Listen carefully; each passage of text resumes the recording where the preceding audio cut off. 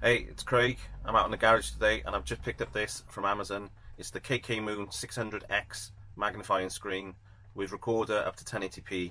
So this should be really helpful to do in the projects that I'm working on. My eyesight's not as good as it used to be, so any little bit of help will be great. But I'm really excited to have a look at this. The reviews are mixed. Some people saying absolutely love it. Other people saying that it's failed and it's not working for them. But yeah, quite excited. It was £35 delivered on Amazon Prime, so not too bad an investment. Let's give it a go and see what it's like.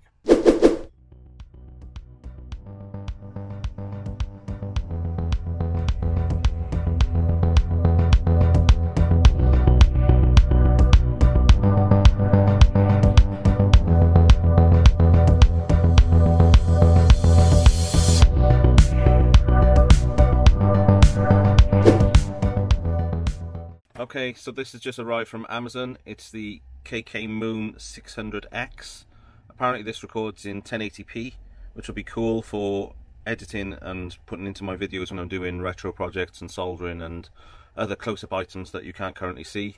So let's have a look at the system, see what it's set up like, see what the quality's like, and yeah, do a bit of a review on this 600X KKMoon magnifying screen with recorder. Here we go.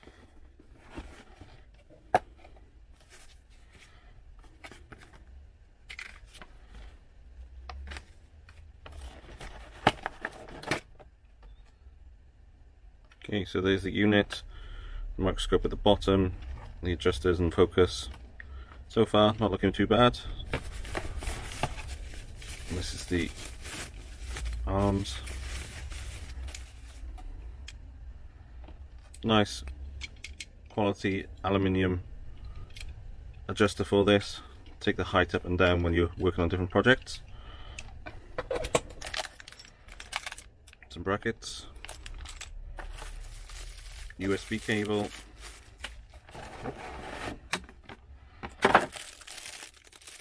power supply, and a base plate. So let's try and put this together. Okay, so let's get this thing together.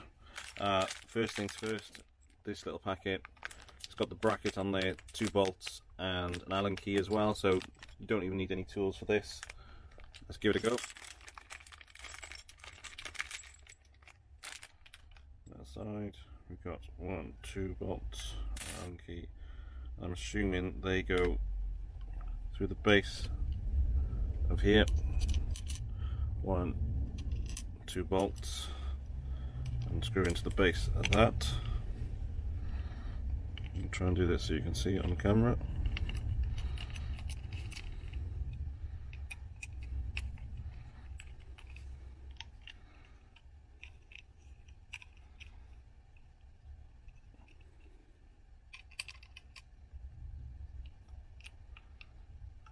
Okay, so that's screwed in. We now have that set up on here.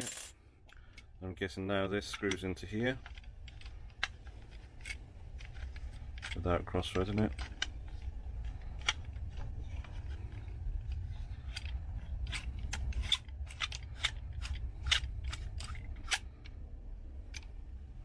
Okay, so offset it, set it so it's nice and straight, and then use the adjusting wheel to tighten it up into place. And we have now a stand. I think that quite simply, these unscrew a bit to give it a bit of slack. Then this base unit pops into here.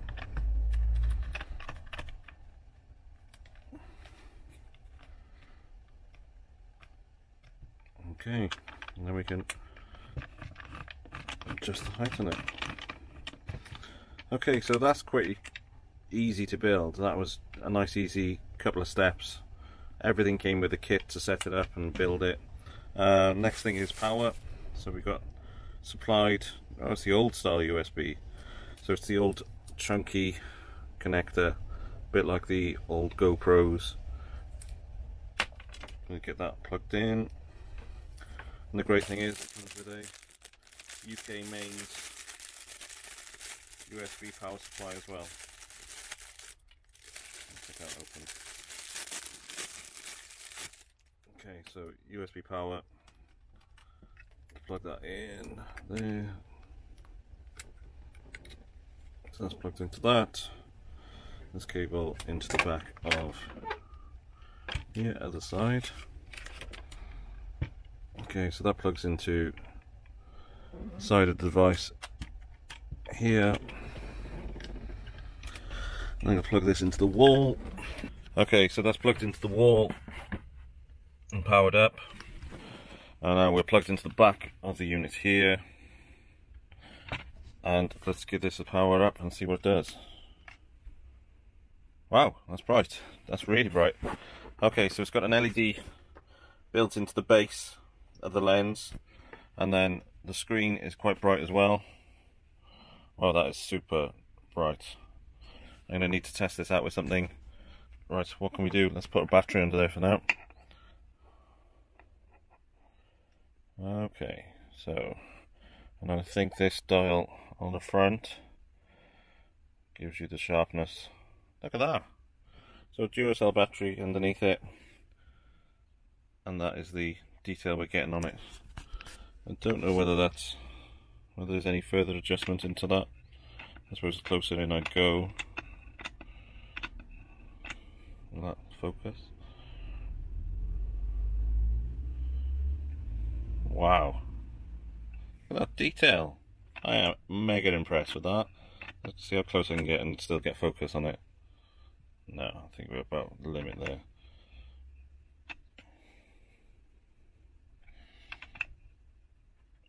Wow.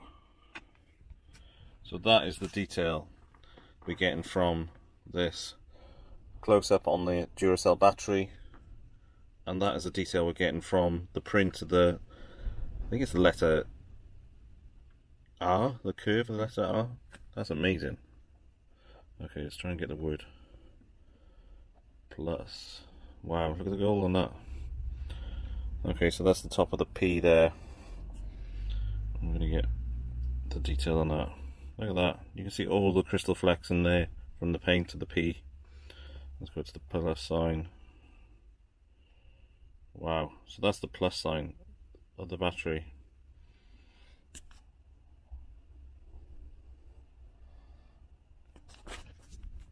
Wow, so far I'm pretty impressed with that. That's a little quick test on it, looking at a Duracell battery, and the detail is amazing. I'm going to go and find an SD card now and test out the recording on there and see what other features it's got. But initial thoughts on this, pretty good, and I think that's going to be really handy, especially for soldering some detailed elements, looking at the pins when we're doing some of the EEPROM type work and the little chipsets that we've got to work on some of the games consoles and boards that I'm looking at. Yeah, this is going to be really handy, a really good investment so far. Pretty pleased with it, but let's keep going and see what else it can do. Catch you in a bit. Okay, so just taking the SD card inside and put it into the laptop, and the videos are pretty good. I didn't realise it actually records with sound as well. I'm going to put some of the videos on now so you can see what the quality's like.